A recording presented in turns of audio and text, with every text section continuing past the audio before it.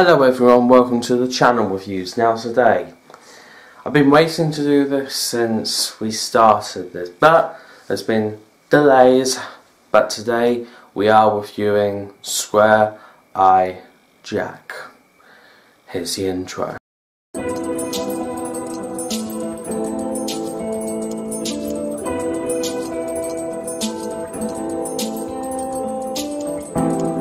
RenderForest.com.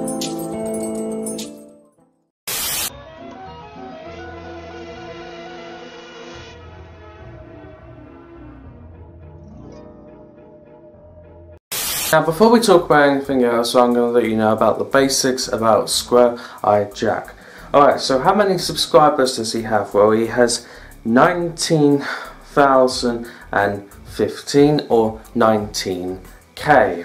And as of views in total is about 4 million it is. And then with his most popular video being his Crash Bandicoot The Wrath of Cortex review with 126k views. Now if you're wondering what does he do on his channel, well, he does review videos, he'll do list stuff, and then also updates. You could compare this to people like the Angry Video Game Nerd or Curious, but I do see that Square Eyed Jak is trying his best to put it in his own way and to put whatever he wants to review and make it all like a big project, I guess, to make it his own.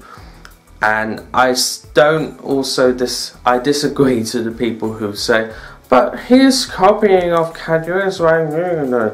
You could say the same thing about me when I did one of my review videos on like Crash Twin Sanity. No, to be honest, I can't remember how long I've actually been subscribed or how long have I been watching Square Eyed Jak's content. I do know that it started in 2017.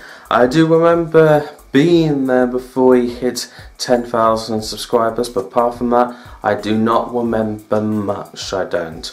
To be honest, his content is quite fun. It is, whilst I edit or work or do anything, it's nice to have that video on in the background.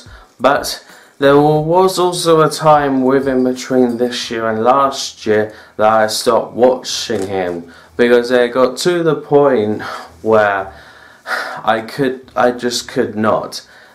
Basically, watching him would just make me feel depressed. The happiness will entirely go, and I don't even know if this guy actually likes Curious or Angry Video Game Nerd. It doesn't really matter, but it seems to me that he does not. But what do I give the channel in total? Well, because of what happened, and to be honest, I do not blame him, and also the fact that his videos are really entertaining, and when he's reviewing something that I'm interested in, it makes it more better. But even if it's something that I don't know, I'm still gonna watch it. Square Eyed Jak gets an 8 out of 10. Yes, his content is good. Yes, everything else is good. His upcoming special, if it's happened or not, is, I just feel like it's amazing that he's doing this. But because of the time and how I felt when I wasn't watching his videos, and just that, it's hard to explain. That's why. Thank you guys so much for watching, and happy Halloween, and here's the next channel that we'll be reviewing. Scene will be an RE2 remake, or if this is Claire's own gun that she travels with, or finds somewhere while she's in the RPD. We're not too sure. I'm actually waiting to hear that story in the game. Also, another nice little Easter egg that they threw into this game for us right now is the fact that her license plate on her bike is the original launch date for Resident Evil 2 on the PlayStation back in the day.